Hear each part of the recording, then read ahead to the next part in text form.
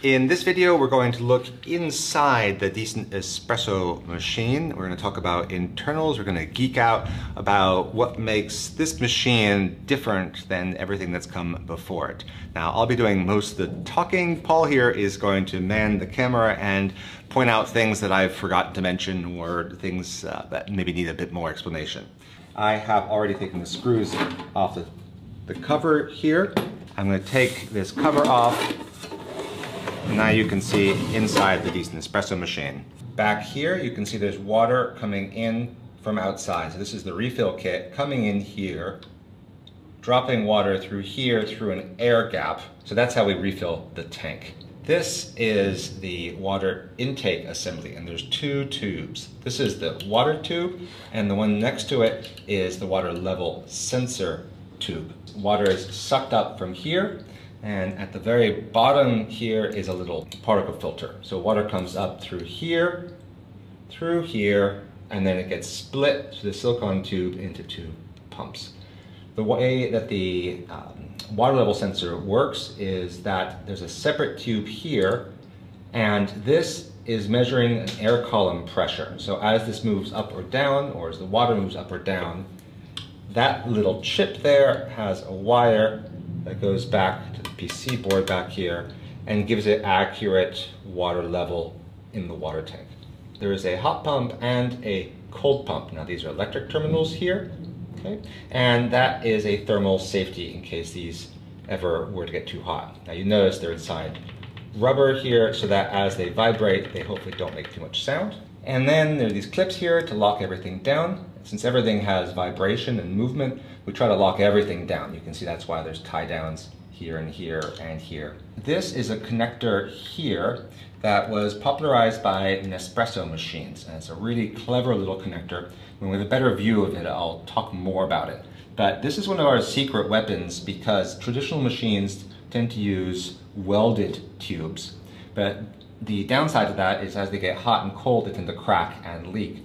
Whereas this is something Nestle invented that has neither of those problems. They don't crack, they don't leak, they're not susceptible to thermal cycling, and they're really easy to replace. You just pull out that little pin there and the tube would come out.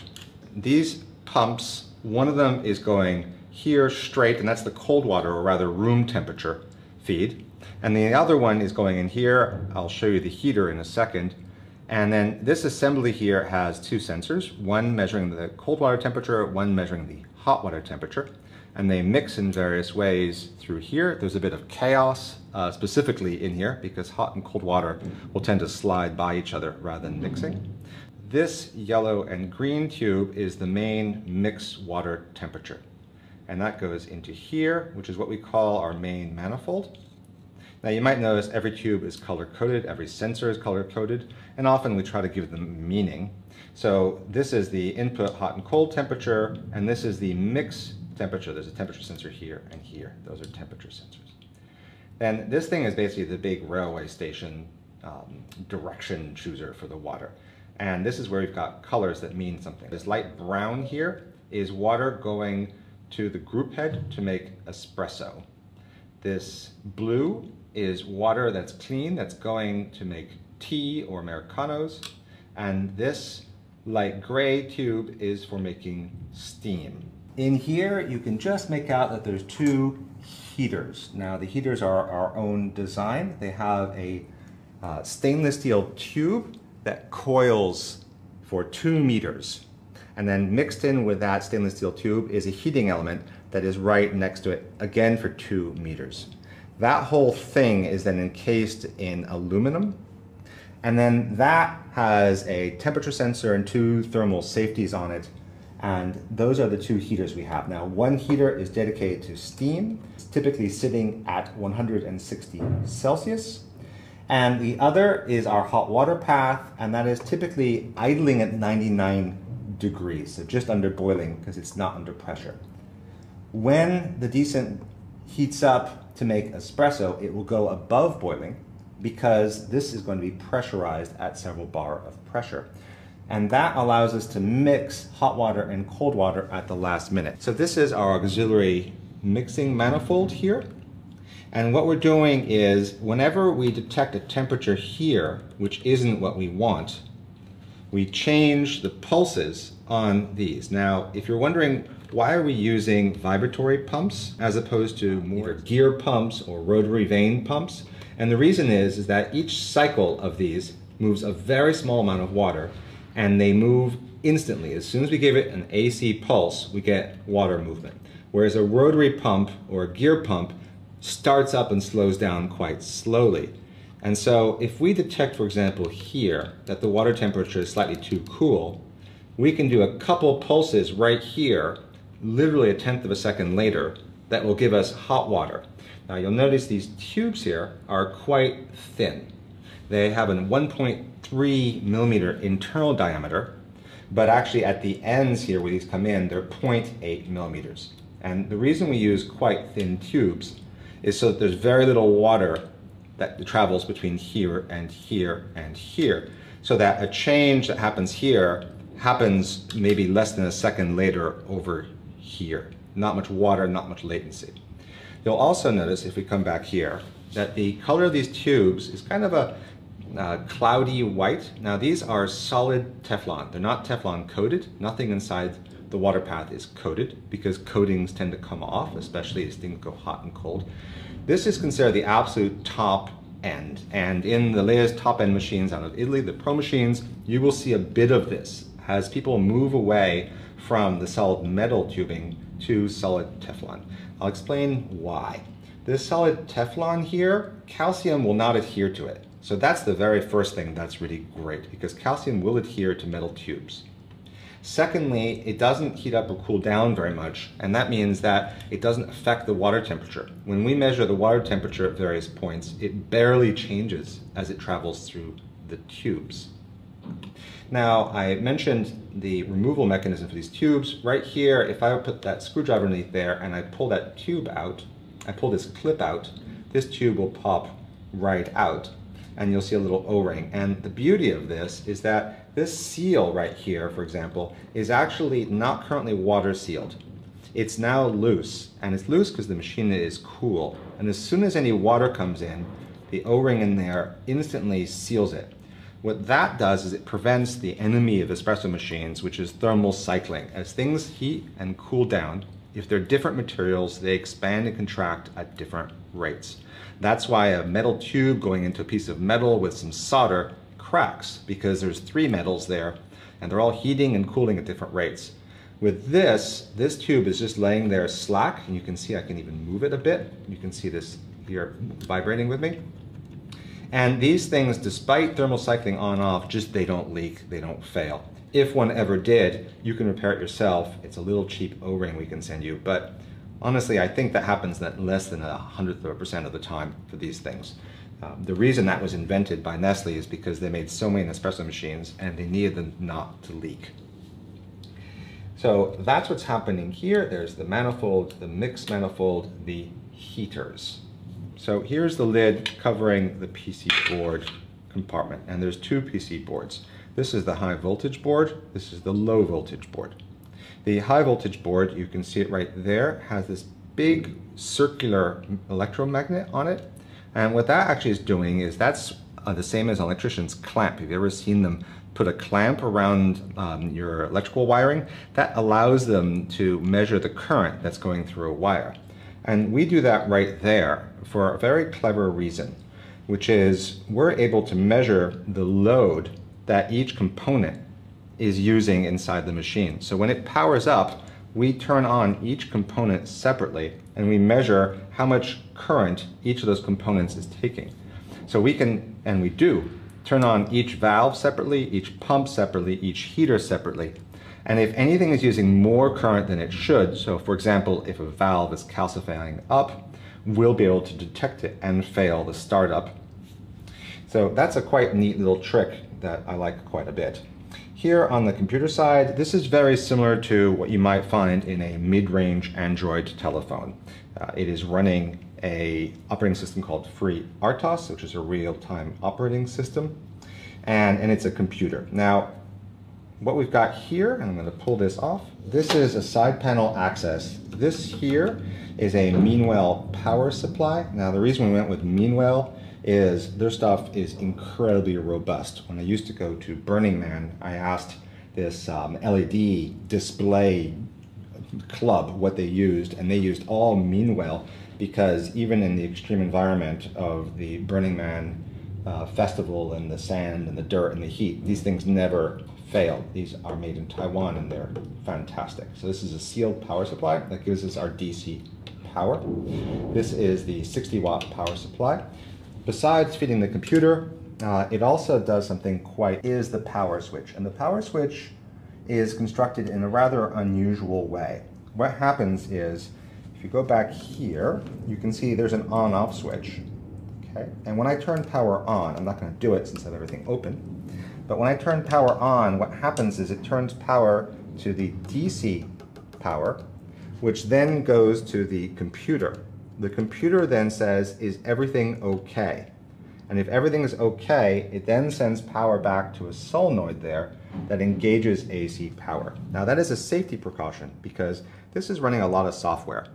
And if the software does anything weird, like crash, for example, this has a little essentially dead man switch on it. So if the software here ever were to crash, the power is instantly cut.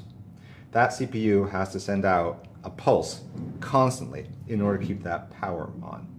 Now another safety is this standby switch here. And that's currently pushed in. If I push it out, it's now off. Now showing you the switch here on the back.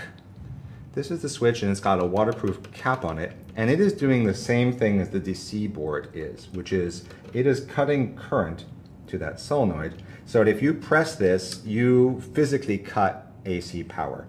So that's not only a great safety, it's also what you might do at night so that you can leave the DC power supply charging the tablet, but under no circumstances is it possible for this to warm up because you've actually cut the power. We are opening up the top of this to show you what's inside the group head. Is that you have this brass here and then there's this circular thing that's here. Okay. Now that is a fiberglass insulator. It's essentially a PC board.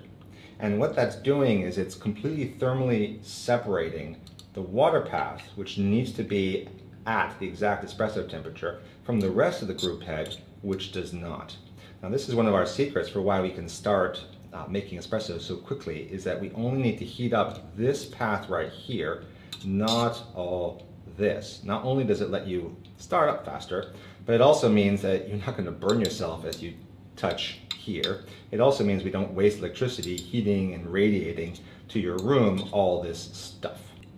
Right in the center here is a cartridge heater. That's what these blue wires are. And that is the metal temperature right here. This is sensing the metal next to here. This is the top water temperature sensor. And what this is measuring is water as it comes right through here gets sensed. And then this right here is the bottom water temperature sensor, and that is right behind the shower screen. So this is measuring essentially the extraction temperature. This is measuring the water as it comes into the group head. This is measuring the temperature of the metal of the group head. So a lot of sensors so we can control all this. We then have some safeties. These are two fuses. So the European standard requires us to have thermal safeties that if they ever trigger, you can't make the machine work again. And they require 2 of them, so we have that. Whereas the American standard allows you to have a thermal safety which gets reset when the machine cools. So we decided to do all the standards all at once. So this is a triple safety. This is a thermostat, which is bolted onto this brass. If this ever gets too hot, then this trips. If this for some reason were to malfunction, then these thermal fuses would trip. Now in practice, these things I don't think have ever failed. These are made by a German company because I was convinced early on by the salesperson to buy the very most expensive thermal fuses because I had heard that if you go cheap on these, they can fail, and then the safety is actually what takes your machine down, which would be kind of tragic. This as well, made by the German company and clipped on. So this is set for a lower temperature than this, So sometimes the thermostat might go off. For example, if you had a temperature sensor that for some reason failed, then the temperature sensor on this would kick in and cut power. Now that's happened a few times, not too often, but sensors can fail. So one last thing I'll mention is the thickness of these things is something that we calibrate in order to get the locking angle exactly as you want it. So these are available in 0.1 increment thicknesses, and we factory calibrate them so that one group head locks there so that it's exactly opposite the other one. The group head and the portafilter lock at exactly opposite positions. So this is what the end of a water tube looks like. It has a ferrule, an outer ferrule, and an inner ferrule. And the way this works is that a little rubber O-ring goes here and then the clip holds it there. And basically as this pressurizes, all this just locks into place. What's nice is that you can pull this all apart.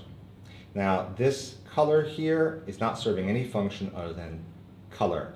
This is what's called shrink wrap tubing, which is usually used for electrical things, and we're putting it outside the Teflon tube for color on each of these things here.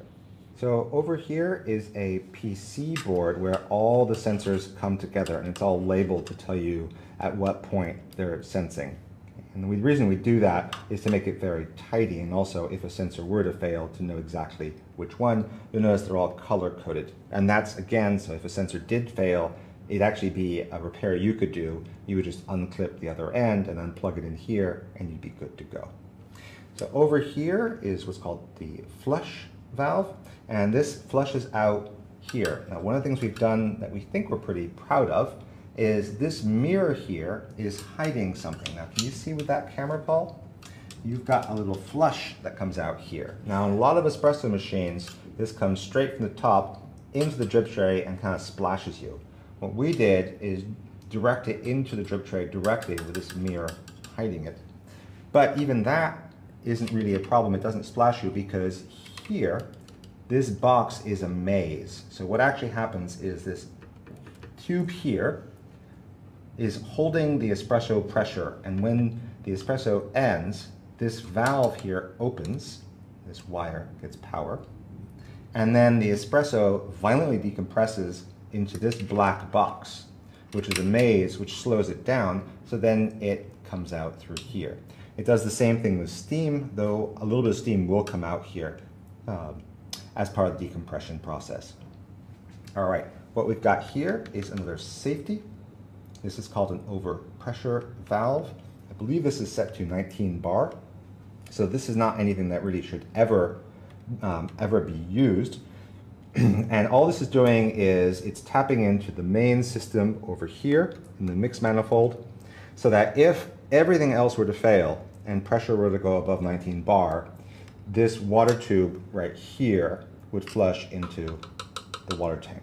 This tube here is when you hit start on espresso, water circulates from over here, mixes here, gets temperature set for a few seconds. Because what actually happens is for your first espresso especially, some of this stuff is cooler and is cooling your water, and we don't ever want to make espresso with cool water. So when you hit start on the espresso machine, you'll hear it go chug chug for a second or two, and what's happening is it's rejecting water as being too cool, and it's sending it here back into the water tank. So it's essentially recirculating. You can heat up the water tank if your recipe requests it. So for example, pour overs that want a huge amount of very hot water. You can say I want to preheat the water tank to 50 or 60 Celsius. It will suck it in from the back, go through the heaters and send it back there until the hot water in the tank is at the temperature you want. Another safety feature is there are holes here on the bottom, and the leg and the body assembly are actually fully separate. So there's 4 screws that's holding the legs to the body, and there's an air gap right here. That's why there's a hole right there. Should there ever be a leak inside, it leaks there and out the sides. Now, steam is made by pumping just hot water here, and then the water goes through both heaters. Now, depending on how much power you have, it'll be able to put power into both or just one. So if you're on 110 volts, what happens is the water leaves the water tank, hits the hot water tank, which is not currently receiving power because we don't have enough power on the 110. However, this is already set to 99 Celsius. So it brings the water from room temperature to near boiling, at which point the normal steam heater will now bring it up to 160 Celsius.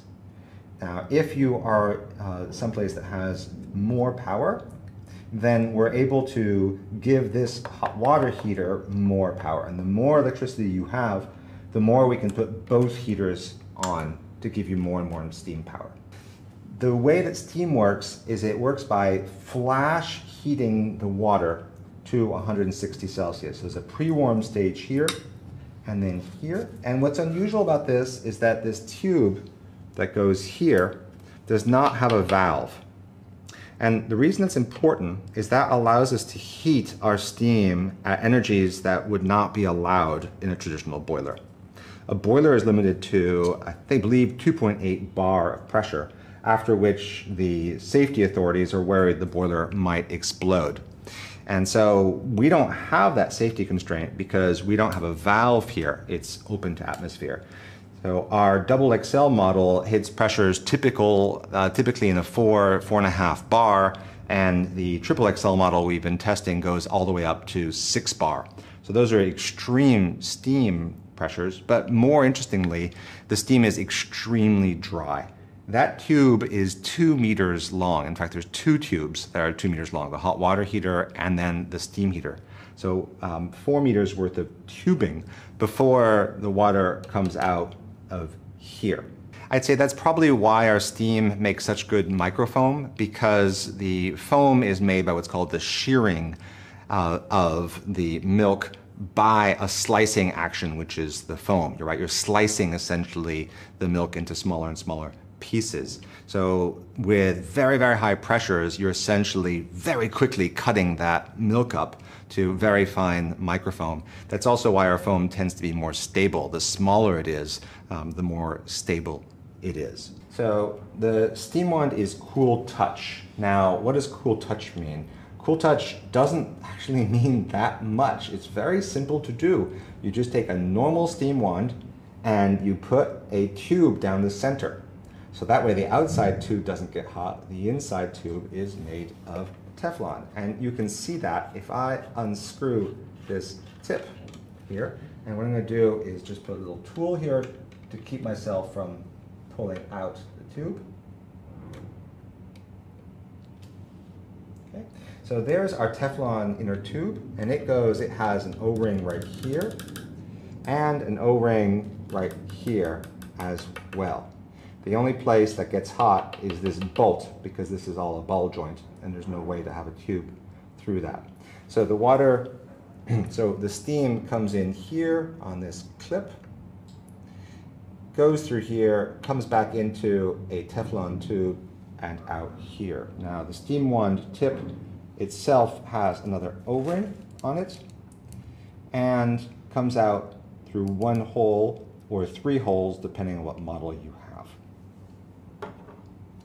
I do want to show you, and I have a video where I show how to change this steam wand for a different shape one, an L or the XL one, so if you want more detail. But essentially all you do is, I wish I hadn't cut my fingernails. All you do is you use something sharp to get in there, and then that pulls right out like so. Okay? And that is almost like a paper clip. And then what I'm going to do is pull this tube out, and what always happens is the O-ring is still inside. Okay?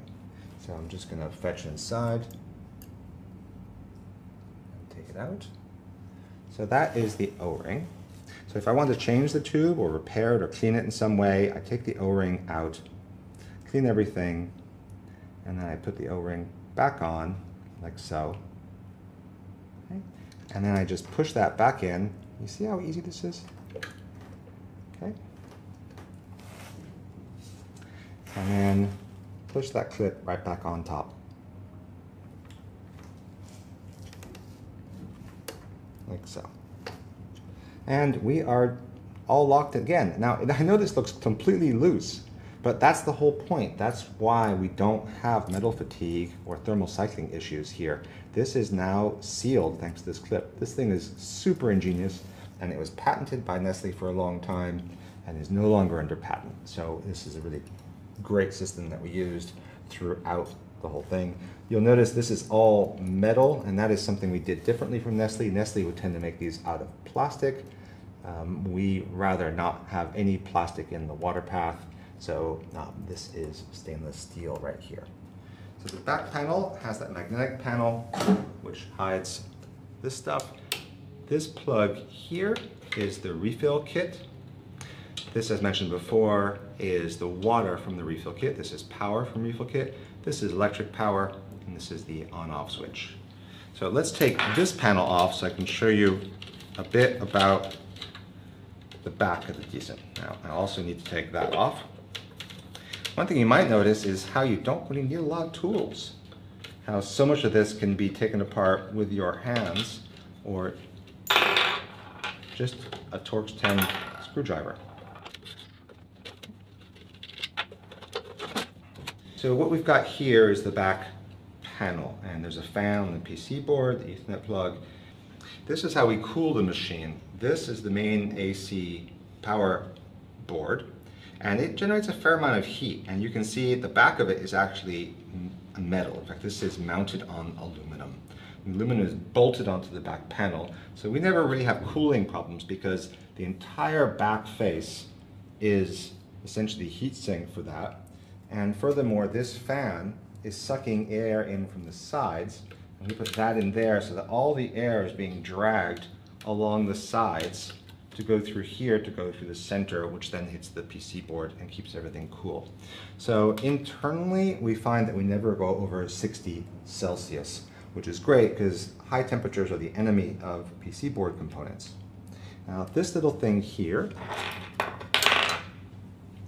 we were worried that the thing that would be the first to become obsolete is communications. Now, this is a little Bluetooth board, and this is following the standard that Arduino's set. In fact, so this is actually an open source design for a Bluetooth chip, and you can also buy this exact same thing with Wi-Fi on it. This here is a serial port, and this is actually running a tiny little computer, essentially an Arduino, that you can then program and put things in. Now, currently all this is doing is converting the serial port to Bluetooth, but we've had other people who've converted this, for example, to another computer, to have Wi-Fi, and we've got an accessory that's going to be hanging off of this in the near future, so you can use a web interface to talk to it.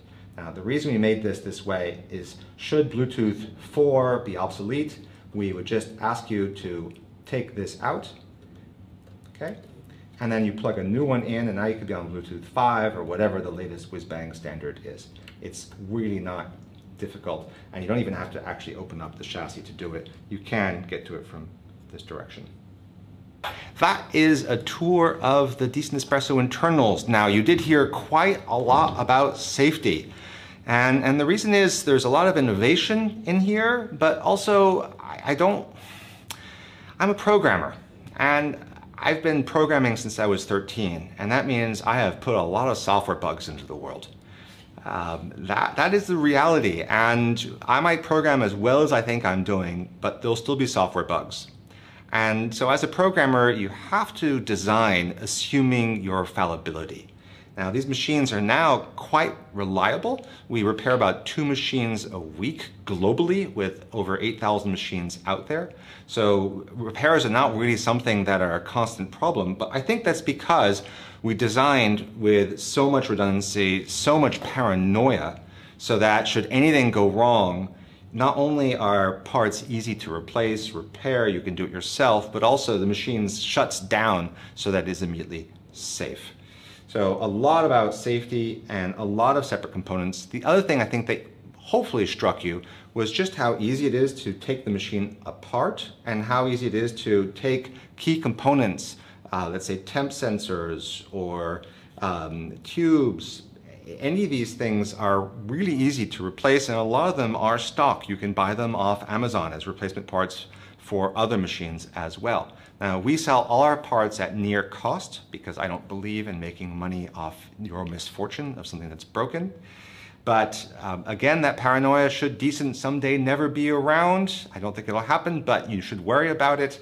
The components can be found widely on the internet as standard, and the few things that aren't are widely available from us online. It is not restricted just to repairmen. Thanks for watching this deep dive on the Decent Espresso machine internals, and I hope you give our little machine a test.